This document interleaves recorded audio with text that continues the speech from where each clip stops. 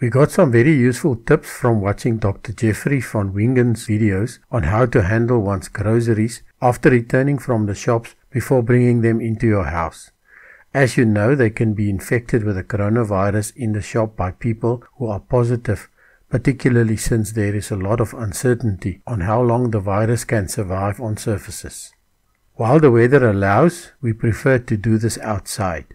We first unpack the groceries from the car onto the designated dirty table, the green table. As items are declared clean, they are transferred to the clean table, the white table in our case.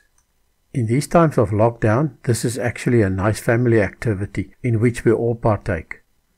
For the duration of the exercise, the twins are designated dirty, with one in a black and white dress doing the disinfecting, and the other one only handling the possibly infected containers, taking great care never to touch any of the contents.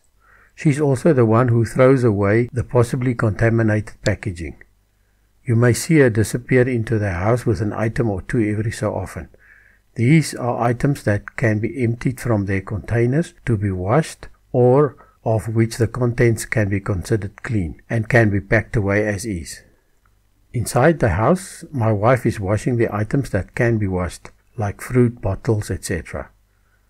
They are first washed in soapy water, then rinsed in clean water and dried. I am the designated person with clean hands who does the carrying and putting away of the cleaned items. I take care not to touch any dirty items or dirty packaging. Some clean stuff is temporarily stored on the stove to be packed away afterwards, while others are packed away immediately. We also buy groceries for our almost 80-year-old grandmother, since we don't want her to risk visiting any shops. Her stuff is stored on the butcher's block until packed in clean shopping bags and taken to her. The shopping bags we took to the shops either gets thrown away in the garbage or disinfected and left in the sun for a few days.